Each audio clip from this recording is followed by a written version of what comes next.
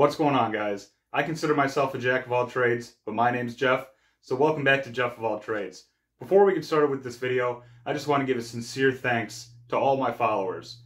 We passed 200 followers, small number for a small YouTuber, but I never thought I would get this far. All the positive comments and the positive feedback and what you guys want to see in the future is really helping me out a lot, and I can't thank you enough for it. Make sure you hit that subscribe button, but let's get right into it. Today we're going to be going over the Browning Buckmark 22.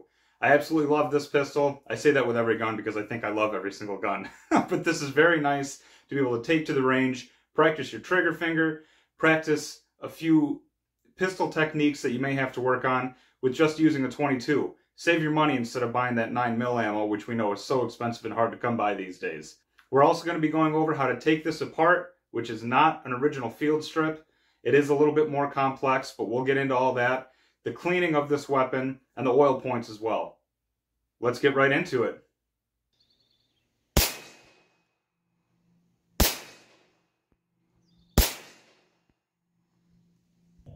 Alright guys, so today we are going over the Browning 22 Long Rifle Buckmark.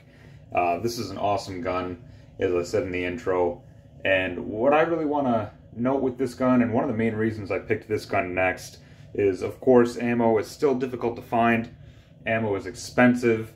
It's so nice to have because it is a 22. Some of the things that I like to do is drawing with this weapon. Now you can do this with any gun that you have, you can do it with any pistol that you have, and it's something super easy and free, as long as you own the gun or borrow a buddy's. But it's something that you can practice with. Put the gun up, get sights on, put the sights back down. If you want to fire a shot once you do to see how quick you are at it, go ahead. You're shooting a 22, you're shooting a few cents instead of a few dollars in some cases. So that's what I love to use with this gun, and that's one of the reasons I wanted to make a video about this gun. Another thing I like to do is reloads with it. The magazine release is where all the other magazine releases are on pistols. It's going to get you into that muscle memory, and it's going to get you into the habit of dropping a mag, pulling a new one out, and putting it in the gun, firing 2 more rounds. So it's something fantastic to do with that. And then rapid fire. Of course, recoil comes into play when you're shooting a 9mm or 45, but if you can keep your shots on target with a 22, that's something that's going to build muscle memory that you'll be able to use down the line with a 9mm or a 45, and when you want to spend a little bit of money on shooting the heavier rounds. So without any more waiting, let's get right into how to tear this thing apart. So as I mentioned before, this gun is not something that you're going to be able to take apart within a few seconds, field strip, put back together, clean, and be completely done with it. This isn't that type of a weapon. This isn't that type of a gun. This is something that shoots 22. It doesn't shoot anything that's too much more, it doesn't shoot anything that's too dirty. It's actually fairly clean. And I can be honest with you, I've taken this apart maybe 3 or 4 times the entire lifetime of this gun. This is probably the oldest gun that I have. It is my father's, and he has never taken it apart. I've taken it apart just from being curious about it. But it's something that you don't need to clean religiously. Well, we'll clear it before we start handling it. To clear it, press the magazine release. Mag will slide right out. And then this is your slide right here. Pull that slide back and verify that there is nothing in that chamber. Pull it back a few times, and we are completely good to go, clear and safe. If you did want to clean it and do it very quickly, you can just pull this slide back all the way, push this lever up, right here, this front one. That'll lock your slide in the rear. You can get a brush in here if you needed to, and obviously my favorite thing is to run a bore snake right through that, pull it out the front. You can access everything without taking this apart, but if you're curious, if something broke on it, if you want to add a spring to it, if you want to change out trigger, whatever you want to do, you do need to know how to take this apart. Put that back forward. First thing we're going to do is take out these top Allen screws right here. There's 2 here, which are the same size. These are 3/32 for an Allen wrench. And then there's another one right here that holds your barrel on, and that is a 7/64 Allen wrench. 7/64. So the first thing you want to do is take this off. You don't have to take this off. It is optional. If you do just take the barrel off, and this back one, this top piece will come off with it, but for the sake of the video, I'm going to take everything off anyway. Now when you pull these out, you want to make sure that you don't lose this right here. It'll focus on it. There we go. You see this kind of a lock washer in here. That can fall out, and if it does, you need to make sure it's back in that inset before you put that Allen screw on, or it won't screw all the way down and it won't be nice and locked down there. I'll see if I can get that off once I get this other one out. As you can see, that one stayed in there as well, but I will show you a little bit more of what I mean. If we can get it to focus, there they are. So you got one right here. That one actually will fall out. Put that on the paper so you can see it. So if those come out and they're not on the screws and you don't see them in there, make sure you find it somewhere on your table or on the floor, because those do need to be in there. That one wants to stay in there, so I'll let it stay in. So now that that's off, you can see your spring in there. Very easy to take out. Put a little bit of tension here, pushing towards the back of the gun, like so. And everything will come straight up. It's a lot easier without gloves, but I do like to wear gloves. I feel like you guys can see things easier. So that'll come up and out. And it will also bring this piece right here with it, or it should. If I can get that to focus. It'll bring this back plastic piece with it, or it should. If this isn't on and it's still in the gun, make sure you pull that out as well. I'll show you exactly where to put it and how to put this back on there once we get in the reassembly of the weapon. For now, we'll put that down. This all comes out as one unit with this plastic piece here. It doesn't have to come apart, and it'll stay together for you just fine.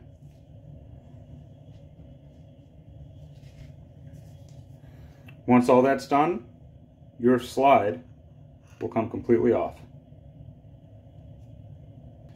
So I don't know if you can tell, but this is fairly dirty and is lacking oil. So I am going to put a little bit of oil and scrub that down as well. But for now, put that slide over. Next thing you're going to need to get the barrel off is your 7/64. This is for your barrel mount, and this is to remove the barrel from the frame itself. Again, right there. This would be a lot better if I had some long-handled Allens, but I don't. So this will have to do.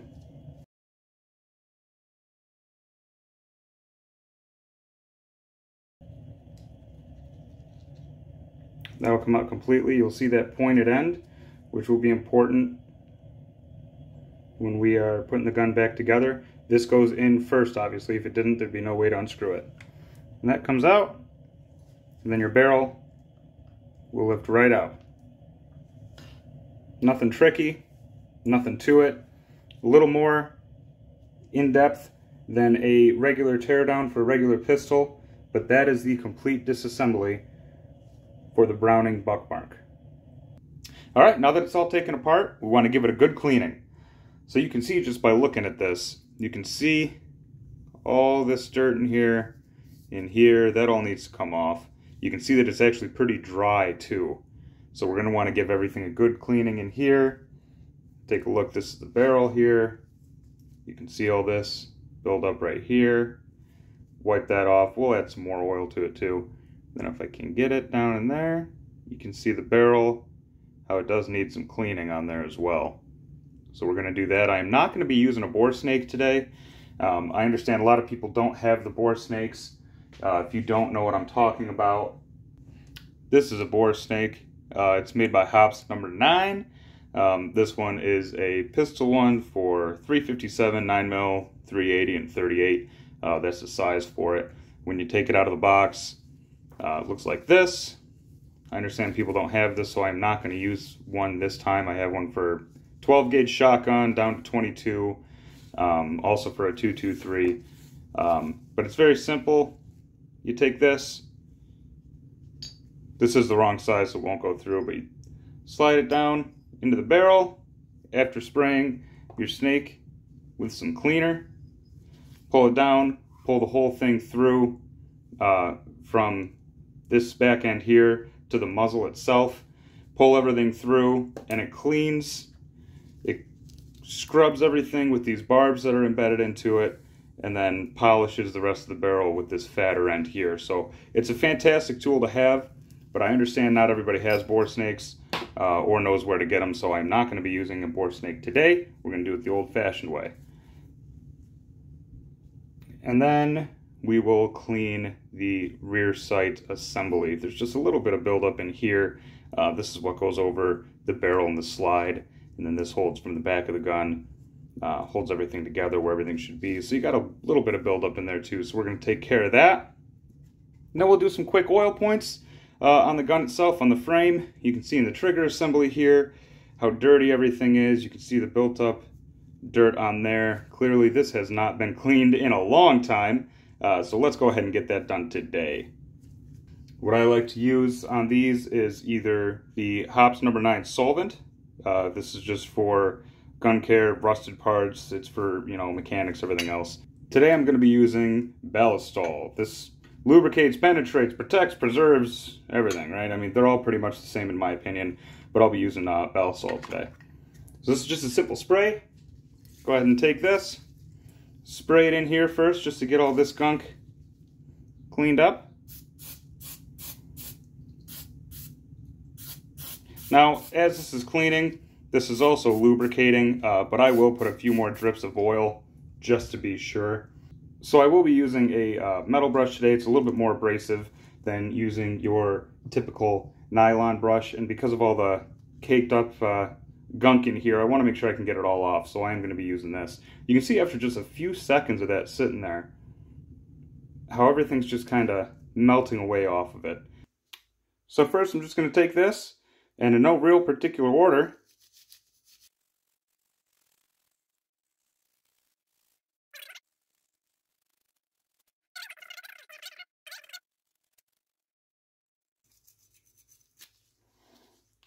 and when you're all done with that, you can go ahead and take some of these cloths here. These are just the cotton squares that come with any cleaning kit that you buy. You probably got one for free when you bought the gun anyway. Go ahead and put that in there. Go ahead and push down with some pressure. It'll really get on in all those nooks and crannies. It's already looking brand new, isn't it?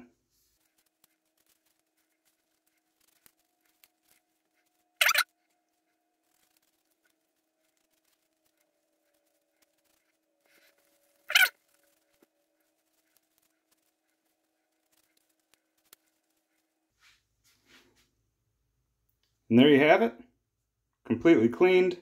Oh, look at the difference, like night and day. So it is really important to take this apart, even if you don't field strip it like you do your other weapons frequently to look at stuff. It is important to get this thing back to where it should be. That's all for the slide. As you can see, I got a little bit of splatter over here, so I'm going to actually take this and put it out of frame, make sure it stays clean while I clean these other parts. Next thing, since it already got pretty dirty with that overspray, let's do the barrel. Now the only thing you really want to do on the barrel is this lip right here, where the round gets chambered into the barrel itself. Slides up on that. You can see this here. You want that to be as clean as possible to make sure there's no issues there.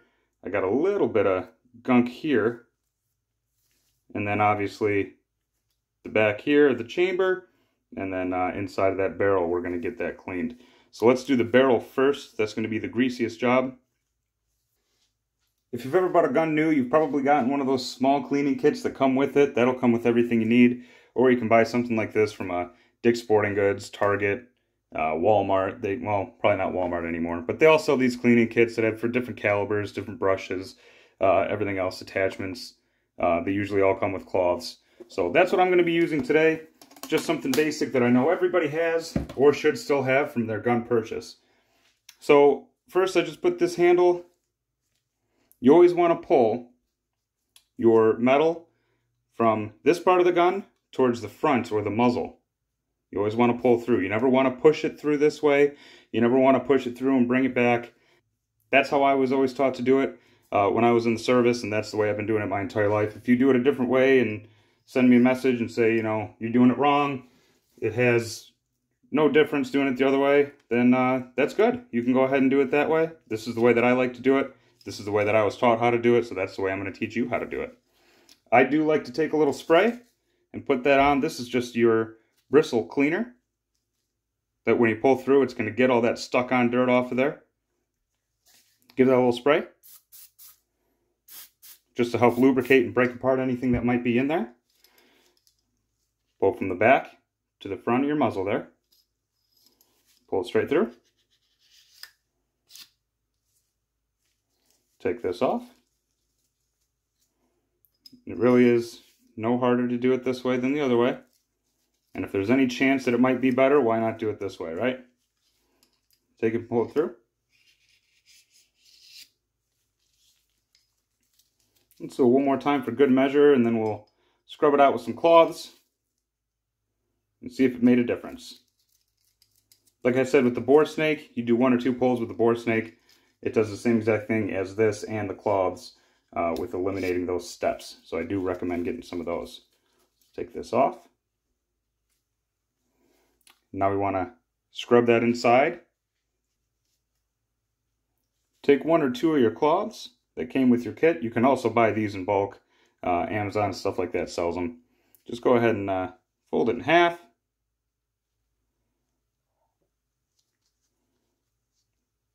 Pull a corner through here. It'll look just about that. Go ahead and add a little bit more spray to it. You don't have to go crazy with the spray. So go ahead and push this through.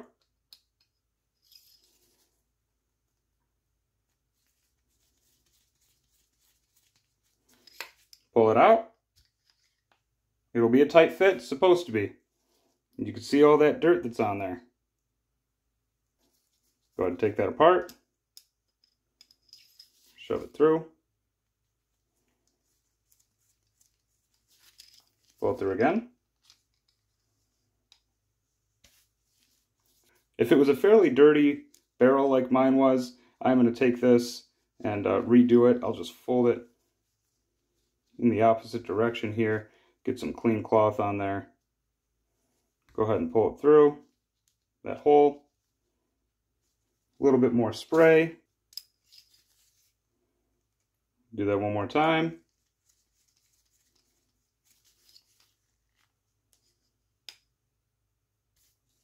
It is supposed to be tight, so that is okay. And it's okay to have oil in there. One more for good measure. All the way through. Now I'm going to take this one.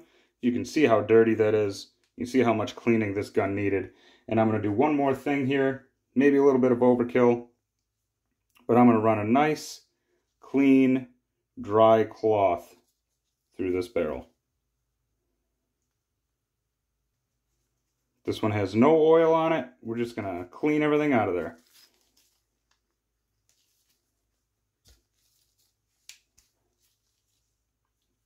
You can see how we're getting there. It's not nearly as bad as it was. We'll do one more and then hopefully show you the results.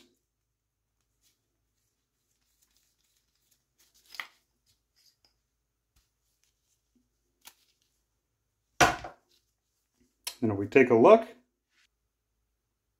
that difference.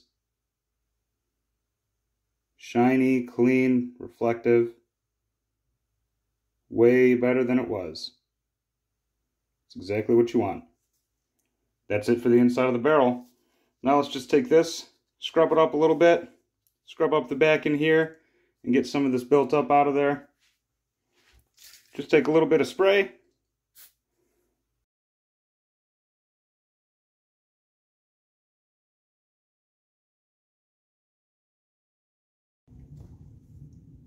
Unfortunately, my video did go out there for just a second, but I did end up even getting this rust off of there from where that was sitting. It's always good to get that stuff off. Looks brand new again. All this looks fantastic, and it looks like we're ready to go. The inside of the barrel still looks phenomenal. So we are ready to go with that piece. Again, I'm going to put it to the side and move on to the next. Now this here is your recoil spring. So this is what makes everything rechambered and makes it a semi-automatic. It doesn't look too dirty. Doesn't look like there's much really wrong with it. All I'm going to do, spray a little bit of Ballesteros on here. And then just simply give it a nice rub down with this cloth. I'm also not going to add any extra oil to this. That Ballesteros is going to do what it needs to do and keep everything operating smoothly. And this section here is where the spring attaches to the back of the gun. And I am going to clean this because it looks like it has quite a bit of buildup on there. So let's go ahead and give it a spray and a rub down.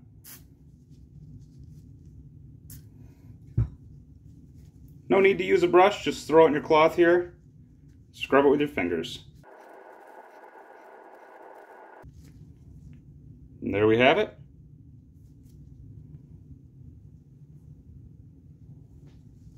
And the last thing is going to be the rear sight assembly. The only thing I'm really going to do with this is focus on this inside section here. You can see it's got a little built up dirt. Pretty simple. I'm just going to take a little bit of spray, just like everything else. I'll use my nylon brush.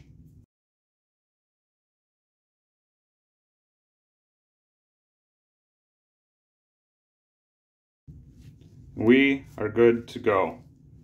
Now this has turned out to look like a brand new gun. It's going to look fantastic and work even better than before once we get it all back together. The next thing I do want to do is add a little bit of oil to this gun. I did clean everything off, and this step is optional. I'm going to be using Hops number 9, but if you take a look at the Ballesteros that we used, if you take a look at the Ballistol that we used earlier, it does lubricate the weapon. So this will be fine just using this. If you rub everything off as aggressively as I did, I do recommend adding more oil to it. I don't recommend adding so much oil that it leaks out of the weapon.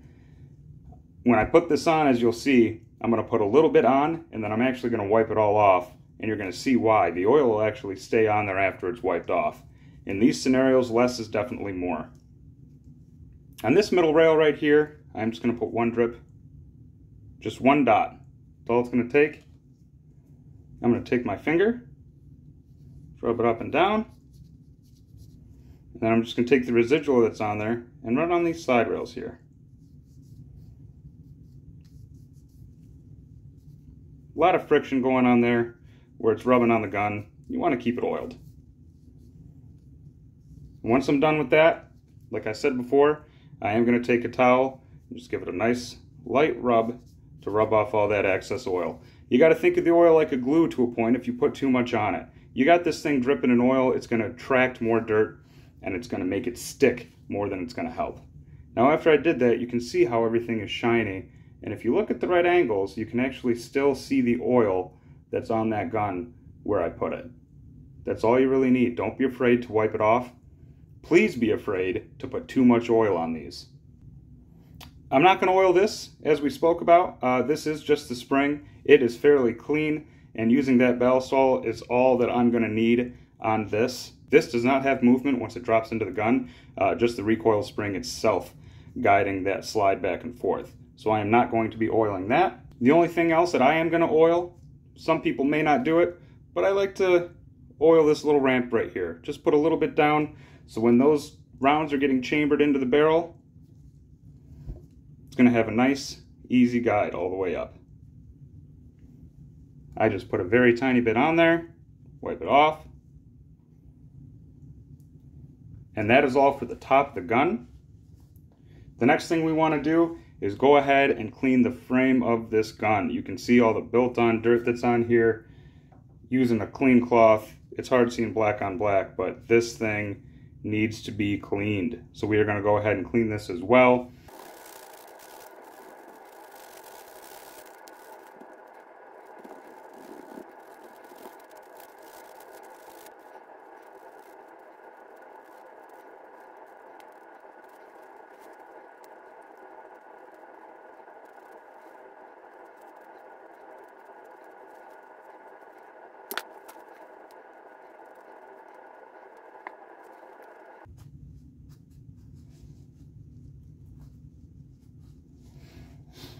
All right, now with all that done, you can see the difference on there. You can see if I take the cloth, no dirt, no grime. You can, if you notice deep into here, if you wanted to take this entire gun apart with pins and everything else, you could go into a deep, deep clean. We're not covering that on this channel. We're just covering your basic cleaning and oil points for this gun. So I'm not going to worry about anything in there. I'm worried about everything on top, everything that could cause an issue. This is your trigger right here, that gold. And if you did notice, all I did was take this, shove it down in there, take the smaller end, and just kind of scrub up against that trigger. The dirt that you see in there is not actually dirt. That's just pitting and wear and tear from this trigger being in there. Probably a poor trigger from the manufacturer as it is. This was not an expensive gun, but it definitely does what it needs to do on the range or for self-defense if this is something you're going for. I know I'm going to get a lot of hate for that because self-defense with a 22 isn't going to do anything, but hey, to each their own sometimes, right? You can have your own opinion, as can everybody else. So I'm done cleaning this. I'm going to go ahead and put a few drops of oil. My rule of thumb on this channel, and anytime I clean a gun, look for the wear points. Where there's wear points, that means there's metal on metal, and that's something that should have a little bit of love. We can see some up here. The wear points, this is where your slide goes back and forth. Your barrel attaches right here. So your slide's getting a lot of action on these rails here. Up here, it's rubbing quite a bit. Of course, these faces as well. A little bit here on this hammer, and then on the other end. So this is a very small gun. I am just going to use one drop on this side and one drop on that side, and then just rub it in on all points. And you can see that is as little oil as I use. It is not very much. And you can see how much that distributes throughout the rest of the gun. And on top of that, we are going to be wiping it off. Go ahead and rub that on there. I'll use this other side here. I'm just using my finger. Like I said, you can go ahead and use a cloth if you want. There you go. And go ahead and take your cloth and wipe it off. I would complain that the only thing worse than no oil at all is way too much oil. I may be alone on that. There you have it. You can still see the shininess of those rails, how that oil is soaked into there, and a little bit down in here too. There we go. Perfect. It's exactly how I want it. And now the reassembly. First thing you want to do when reassembling, go ahead and grab your barrel. You're going to put everything back the same way you took it off.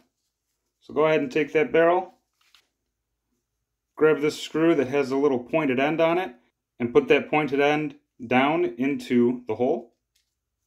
And go ahead and start screwing it in.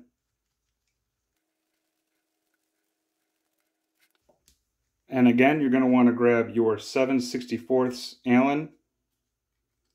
If you have one with a T-handle that goes past the barrel, it'll go a lot quicker and a lot easier. This is all I have, so that's all I'm going to use. Go ahead and tighten that down.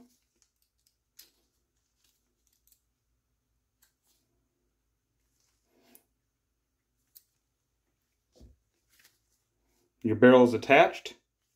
Next thing you're going to want to add is the slide.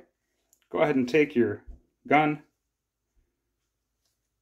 Slides right on in no particular way. It'll kind of snap up to where it's supposed to go. Make sure it's seated correctly.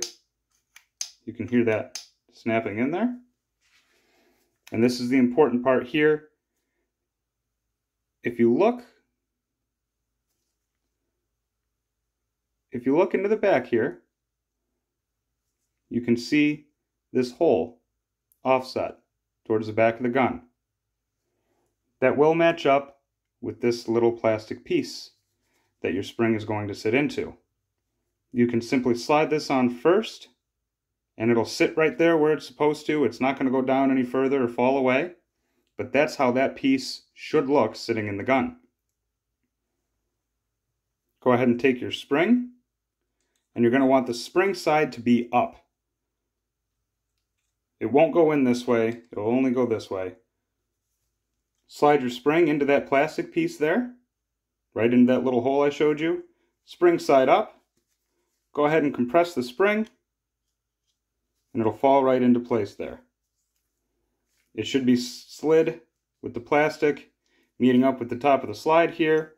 That pin should be going through that hole, and this is how it should look with that spring put back into place. Everything should be nice, flush, and tight. Once that slide is back on, the next step is to put the rear sight base on. So you're going to go ahead and take this, make sure the sight is to the rear of the gun, set that in place, and this is your last chance to ensure that these locks are in here. There should be one there, there should be one in the back. I popped mine out earlier, so I'm going to make sure I put that back in there. It doesn't snap in place or anything, it just sits there. That's why you need to be careful and make sure it's in. Now before you put these screws in, you also need to notice one is smaller than the other. You can see the difference in the height. The longer one is going to go on the back of the gun. The shorter one goes to the front through the barrel. Let's go ahead and take that short one and put it in. I like to use my fingers to get it started to make sure there's no cross threading before I use a tool.